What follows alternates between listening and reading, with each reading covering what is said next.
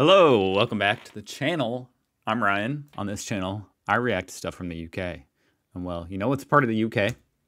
Wales. I don't know anything about Wales. That's just the truth. I just don't. So I'm ready to change that today. Let's learn a little something, 10 amazing facts about Wales. I'm actually quite intrigued. Let's go.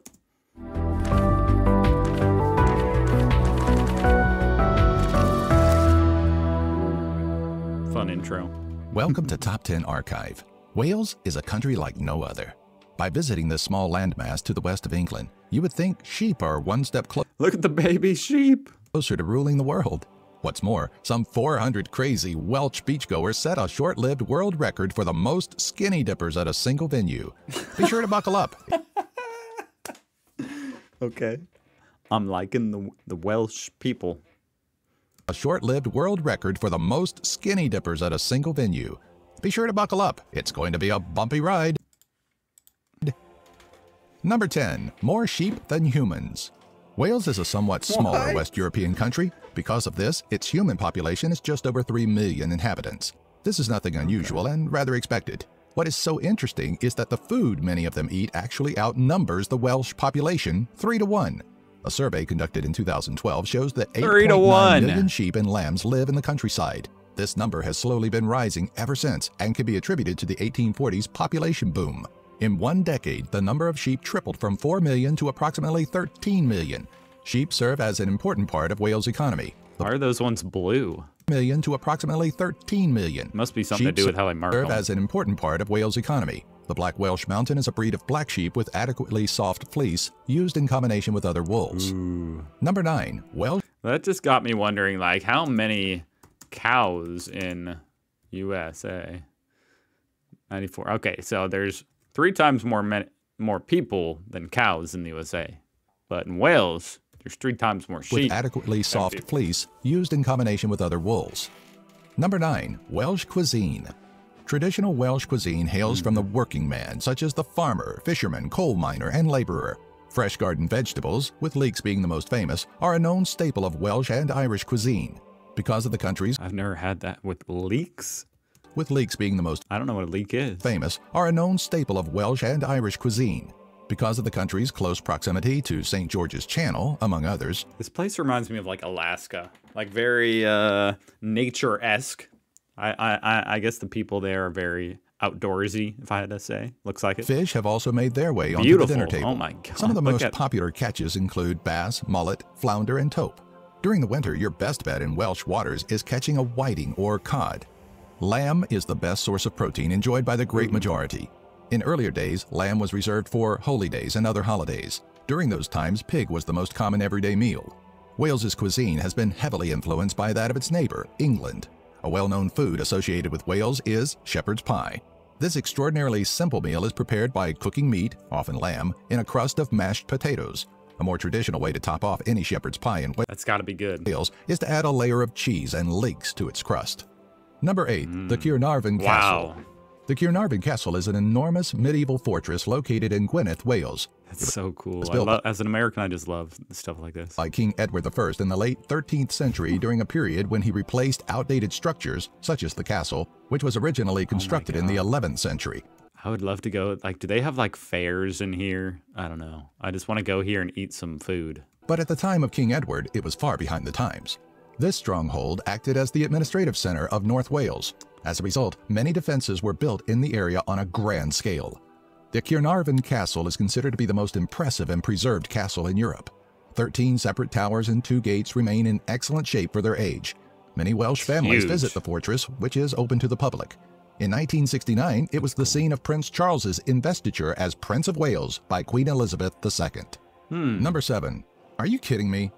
I better get paid. What the What is that? The Church of Mary and the Holy of the White Hazel near the Fierce Whirlpool and the Church of... wait, how are you going to be the church of 2 different things? Church of Silo by the Rainbow. A double for this one. Anyone out there from Wales can help me with this one? All right, here we go. There's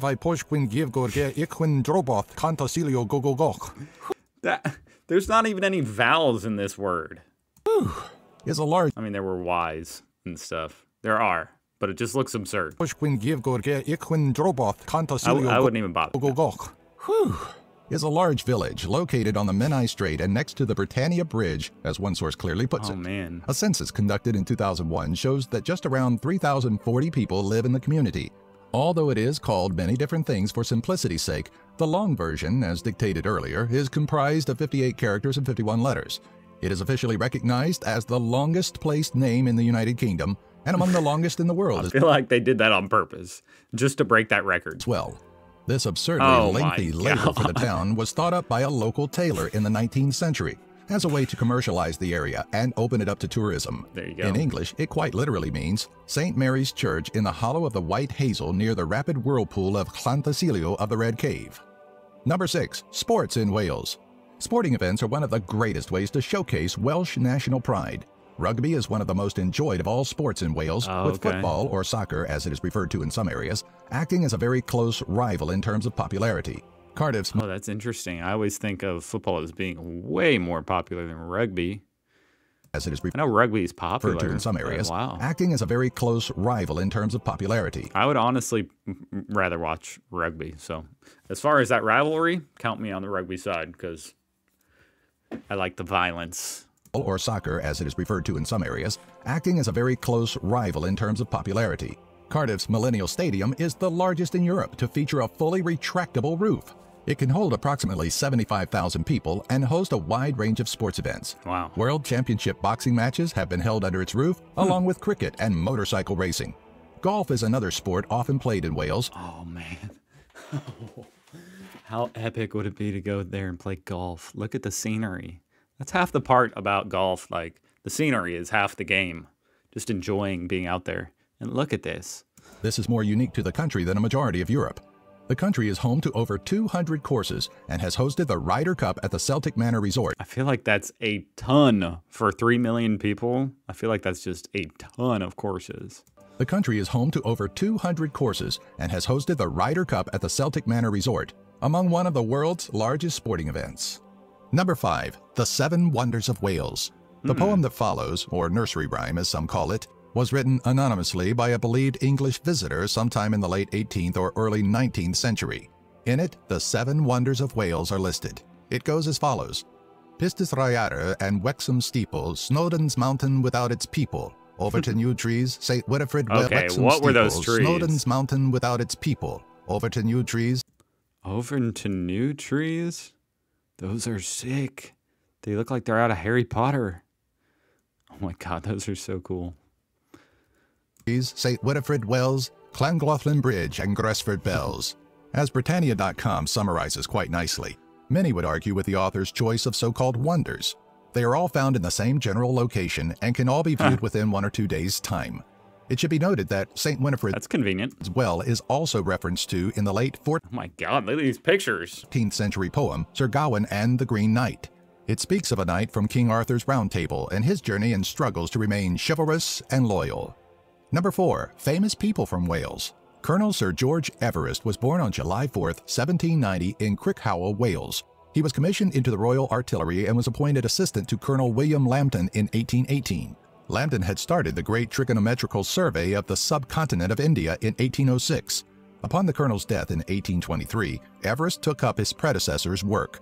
He is credited with several important geographical breakthroughs. It was because of the Great Trigonometrical Survey that the 3 Himalayan giants, Everest, K2, and Kanchenjunga's heights were measured. In 1865, Mount Everest was named by the Royal Geographical Society in his honor, despite objections coming from Sir George Everest himself. Other famous people from Wales includes movie actor Christian Bale. I didn't know Christian Bale was from Wales. Singer Tom Jones, movie actress Catherine Zeta-Jones. There's only 3 million people there, huh? What? That's a lot of famous people, like very, very notable celebrities. Includes movie actor Christian Bale, singer Tom Jones, movie actress Catherine Zeta-Jones, and movie actor Anthony Hopkins. Number 3. Origins of the modern-day mail-order system. British entrepreneur Price Jones was born in Llantrwcean, Wales on November 16, 1834. He began his career working as an apprentice to the local draper in Newton, Wales. In 1856, he took over the business and renamed it Royal Welsh Warehouse, where he sold local flannel products. With the establishment of a national post office and the extension of the railway network, Jones came up with a concept that would forever change the world. In 1861, he began distributing catalogs across the country and allowing customers abroad to order their items via the post. Thus, modern-day mail order was born. Without Price Jones's invention, infomercials and companies such as Amazon.com may have never existed. Number 2. The arts, alive and well in Wales. Wales is correctly dubbed the land of song. One source claims that this is a modern stereotype based on 19th century conceptions of nonconformist choral music and 20th century male voice choirs. What? The country has had a rich history of music, making singing such a major part of their identity as a nation. That's cool. I'm gonna have to react to some videos of that. I bet the singing is immaculate. I love a big choir. Sporting events and the arts closely coincide in Wales. The tradition of choral singing, male in particular, has been highlighted at such events. Brass bands have flourished in Wales ever since the Victorian era. Cory Band is one of the most successful in the world. They formed in 1884 and are among the oldest to still play today, with different members, of course. As early as 1187, people have been documented to sing and harmonize as a way of communication, rather than the typical speech in Welsh territory. This is taken from the writings of medieval chronicler Giraldus Cambransi. Number 1. Skinny Dipping World Record. On Sunday, June 19, 2011, around 400 people stripped down to their birthday suits and plunged into the frigid waters of Rosslea Beach. This was done in an attempt to break the world record of the largest skinny dip at An attempt? Don't you have to just count the correct number of people? Like, single venue.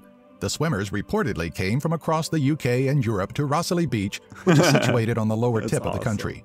The previous record is believed to be held by approximately 250 brave individuals. oh, they crushed it. I mean, he said it was an attempt. I was thinking that meant they didn't beat it, but they crushed it. Oh, God. This event in Wales was organized Good job, by guys. Alison Powell as a unique way to raise money for the Marie Curie Cancer Care Charity and the National Trust. Amazingly, the group waded waist deep in the freezing water for a minimum of 10 minutes, smashing the record held previously. Sadly, the title wouldn't stick. In early March of 2015, a new record of 790 was set in Perth, Australia. Ah. Oh, that's cool. That's really fun. I feel like that's a record that, I don't know. Like getting that many people together, I guess convincing them to get naked and go in the cold water.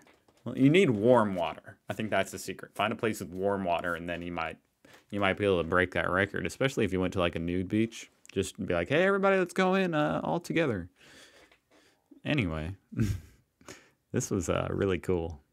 I'm very happy to be learning some things about Wales, finally, since I literally I'm beyond ignorant of the country. So that's cool. And I didn't know it was mostly sheep. So hopefully people watch this. I mean, I don't think sheep speak English. So I hope I'm making this for the humans. Anyway, have a fantastic day. I hope to see you here again tomorrow. I react to stuff from the UK every weekday. Yes, I do. Okay. Well, regardless of subscribing or not, thank you for watching and have a great day.